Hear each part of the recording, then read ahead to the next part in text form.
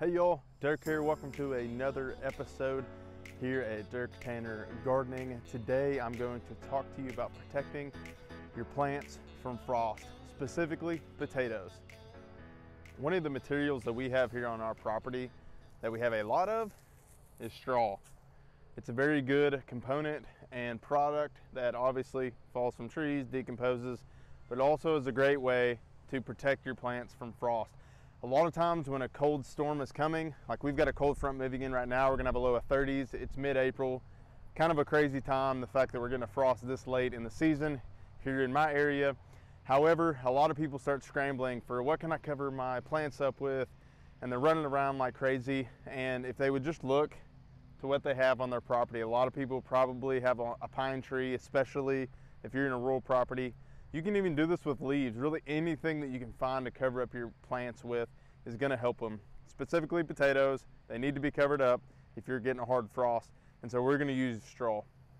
As you can see here, we have a long row of potatoes. I've actually already done about half the row on the back side of that last potato there.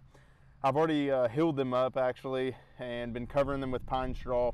And so that's all I'm doing right now. Now, as you can see to the left here, on our property, I've got a big long row of tomatoes and cucumbers. I'm using row cover there. It's some stuff that I bought and it's gonna work perfect for that context. However, for other things that I have, just like these potatoes growing, I'm going to use pine straw because I've got, to the left of the property here, I've got like 3 or 4 big pine trees. So this is the perfect thing to use to cover up these potatoes.